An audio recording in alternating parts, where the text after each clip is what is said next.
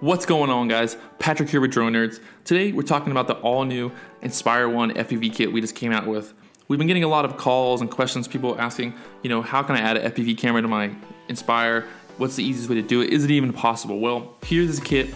It's easy, it looks good, and it's simple to use. So obviously the benefit of FPV on the front of your Inspire is going to allow your pilot, while in a dual controller mode, to always have front view. That way when you're flying forward, he doesn't have to worry about running into a tree or a building, always knowing where he's going.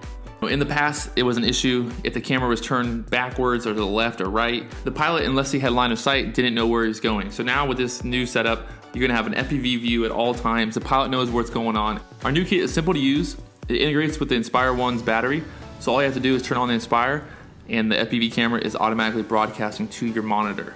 All the wires are hidden inside the body of the Inspire, so it's not like you have wires hanging out. It looks really clean and professional. The FPV camera is installed on the front of the Inspire1, allowing you to adjust the angle up and down, different views. You can also change out the lens in the camera. This allows you to go from a 2.8 down to a 1.8 for a wider field of view. The supplied black pearl monitor simply installs on the bottom of your DJI remote. You can also use FPV goggles if you want. The monitor comes with its own battery and charger, so it's easy to use.